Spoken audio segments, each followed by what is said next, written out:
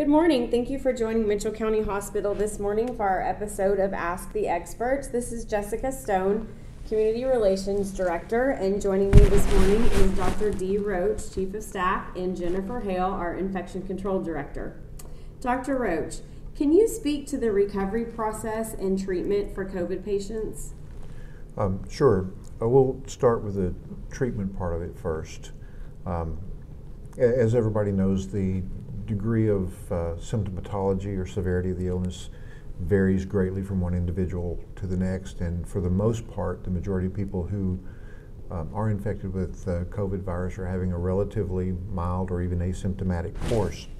Those who are having more challenging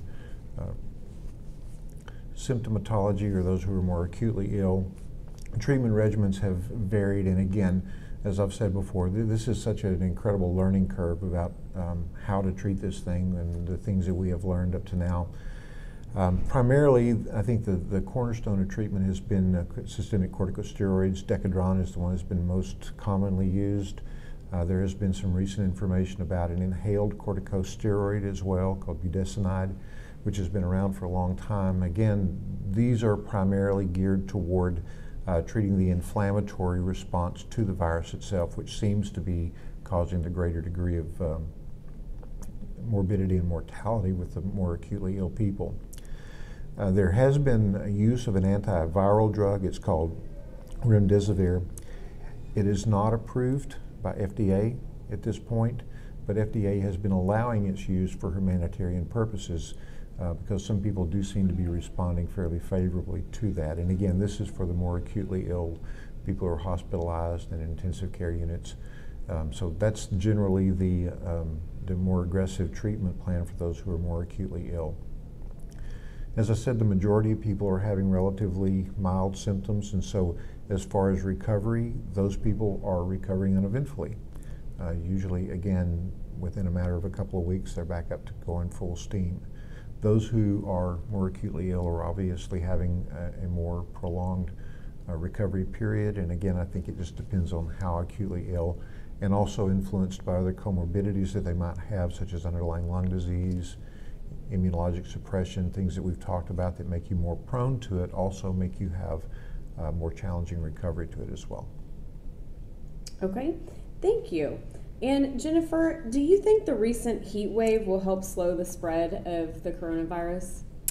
I know lots of people have been wondering that and hoping for that, but it is not.